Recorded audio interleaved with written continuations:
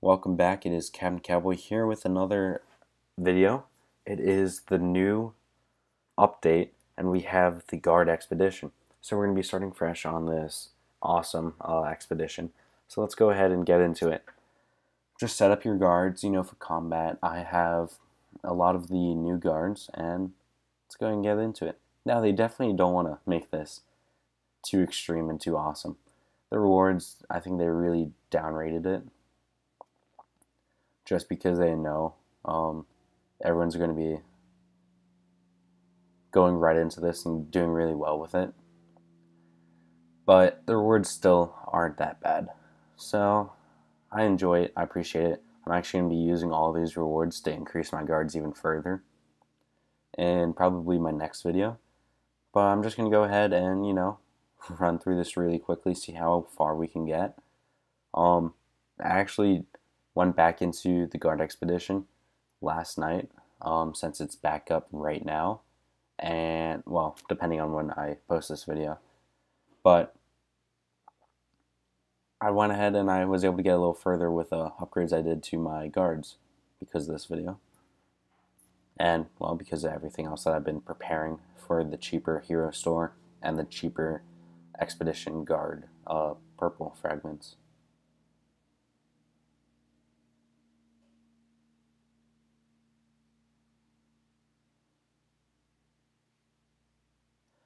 So, I mean, it's gonna take a while. We're still in the low expedition pass. Getting some nice fragments that I'll be able to turn in for some more hero store points and coins.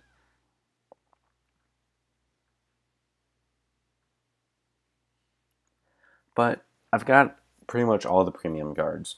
And the problem is you can't really get the fragments for them. I mean, you could get them with these recruitment banners. However, the odds of you getting the ones that you want and need are going to be really slim, and it's just not cost effective. I like the way that they sell the fragments now. They didn't do that when I played King of Avalon, and I made it extremely expensive to get nice guards. But, right now it's really nice, and everything's turning out really well. But you still have to spend to get these premium guards. And I really like some of my premium guards. Kitty, I've been seeing a lot of people take her up past 2 stars, and I just really want to, cement the fact that do not do that. Take Kitty up to 2 stars and leave her. If you want to go to 5 stars, that's fine, but don't bring her up past 2 stars if you don't plan on going to 5 stars. You're just wasting your money at that point. Money that could be better spent elsewhere to improve other guards, your new gemstones, airship parts, your airship experience. So keep that in mind.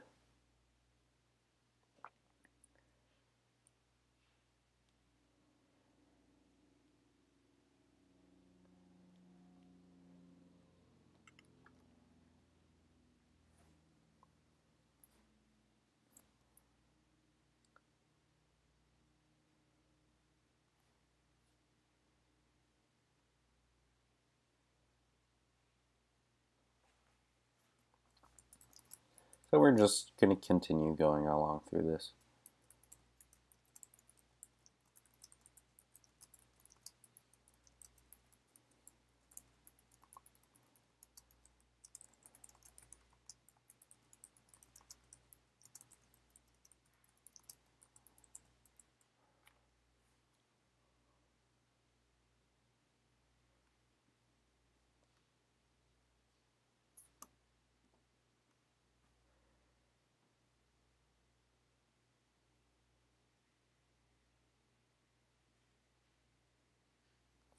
Alright, now the rewards are getting a little better, so this is nice.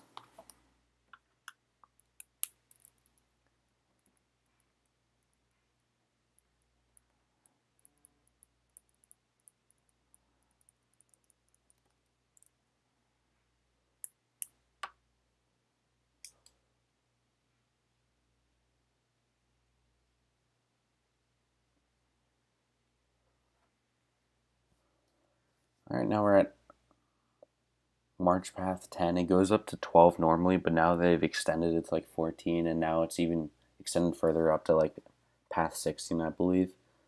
So, just having some fun going through it, still losing so few troops. The little expedition store coins are really increasing now, but we've maxed out how much recruitment banners you will get per level. It stops at 10, which is a shame. You have to do 3 in order to be able to acquire one roll with recruitment banners.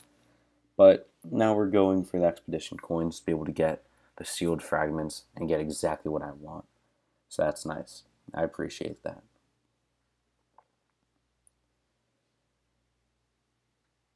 I'm not going to be using like these guard fragments that I'm getting at the end of each trial path, just because I only use the premium guards for the combat. So I'm just going to be exchanging these in for the hero store coins and then buying more sealed guard fragments.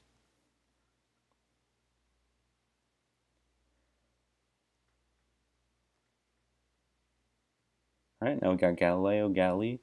That'll be extremely helpful to get our 60% troop training speed buff. And now we're just going to continue going in on it.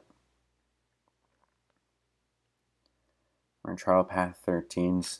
There's no accolades, so no extra, free stat bonuses, which is a shame, but at the same time, didn't really expect them to make them.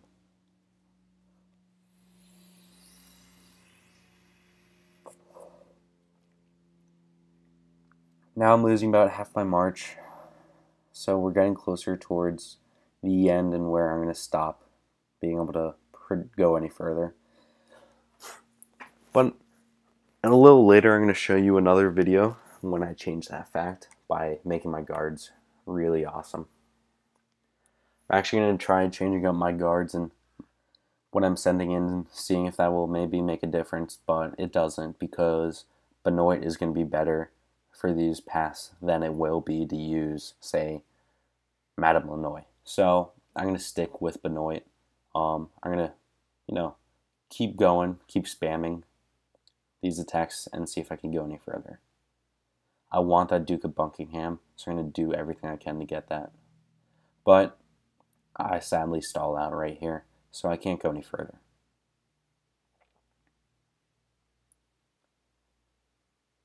Taking a look, and I'm like, okay, this makes no sense. I've got this guy well beat. He's got me beat in a couple small areas, like troop attack, but I've got him everywhere else by a large percentage, so I don't understand this whatsoever. Let's try to go ahead and put in Madame Lanoy, get that extra march capacity. See if that will make a difference, and it doesn't. It just gets me more troops killed, so that's a shame, but go ahead and put back in Blanchett and call it a day on there. And then let's see how far we can get with the rewards I just got. So we got some Blanchett. That's nice. Some Duke of Buckingham. Those are both very helpful. And we only get 2 full rolls. We got a whole lot of Duke of Buckingham. I like that. Some Captain Treble. That's nice. And let's just go for the 1 each.